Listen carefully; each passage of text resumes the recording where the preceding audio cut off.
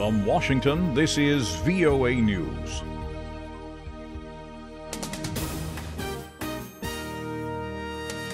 I'm Christopher Cruz reporting. The U.S. Justice Department will expand its investigation of Russian meddling in the 2016 U.S. presidential election, the White House said on Monday. The expansion will include President Trump's claims that the FBI planted an informant to spy on the campaign. The informant's actual role was to talk with two Trump campaign advisors suspected of having contacts with Russia. There is no evidence the FBI acted illegally. But the announcement came after Trump's demand for an investigation on Twitter Sunday and a meeting Monday with Deputy Attorney General Rod Rosenstein and FBI Director Christopher Wray.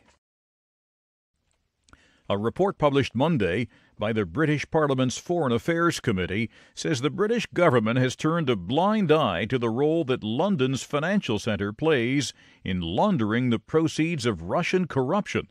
The report says the use of London as a base for the corrupt assets of Kremlin-connected individuals is now linked to a wider Russia strategy with implications for the UK's national security. U.S. Secretary of State Mike Pompeo has released a long list of items that he said should be included in a new nuclear treaty with Iran. Pompeo spoke in Washington on Monday. We're prepared to end the principal components of every one of our sanctions against the regime. We're happy at that point to reestablish full diplomatic and commercial relationships with Iran. In a statement published on Iranian state media shortly after Pompeo spoke, Iran's President Hassan Rouhani dismissed any threats from Pompeo, saying, "Who are you to decide for Iran and the world?" This is VOA News. The CIA has its first female director.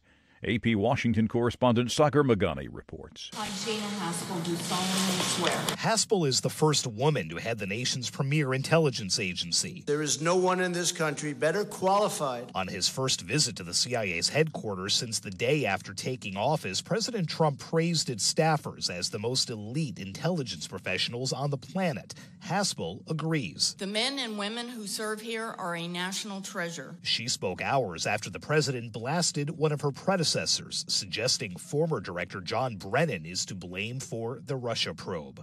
Sagar Magani at the White House. A Syrian military spokesman says the army has recaptured the Yarmouk Palestinian refugee camp outside Damascus, along with two adjoining neighborhoods that were under the control of the Islamic State group. Correspondent Edward Uranian reports for VOA from Cairo. American University of Beirut professor Hilal Kashan tells VOA other Palestinian factions loyal to the Assad regime negotiated with the Islamic State militants to secure the Yarmouk camp's surrender. He expects the government to now attempt to recapture the largest rebel-held city of Idlib near the Turkish border. The completion of the battle for Greater Damascus allows the regime to take the battle elsewhere. Now they have spare forces that they can commit to the battle in Idlib. Edward Uranian for VOA News, Cairo. Burundi's Electoral Commission says a large majority of voters have approved major changes to the constitution.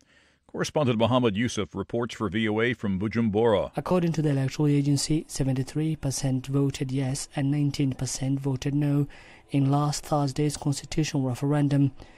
The amendments create the position of Prime Minister, increase presidential terms from 5 to 7 years, and will give current President Pierre Nkurunziza a chance to run for 2 more terms and extend his rule until 2034. They also give the ruling party the chance to abolish the power-sharing deals between ethnic Hutus and Tutsis. Mohammed Yusuf for VOA News, Bujumbura. The United States imposed economic sanctions Monday on Venezuela for what it said was the country's fraudulent re-election of President Nicolas Maduro to a second 6-year term. On Monday, President Trump signed an executive order that banned Americans from conducting oil transactions with Venezuela, which was once one of the world's top oil producers. You can find more on these and other late-breaking and developing stories from around the world around the clock at voanews.com and on the VOA News mobile app. I'm Christopher Cruz. VOA News. That's the latest world news from VOA.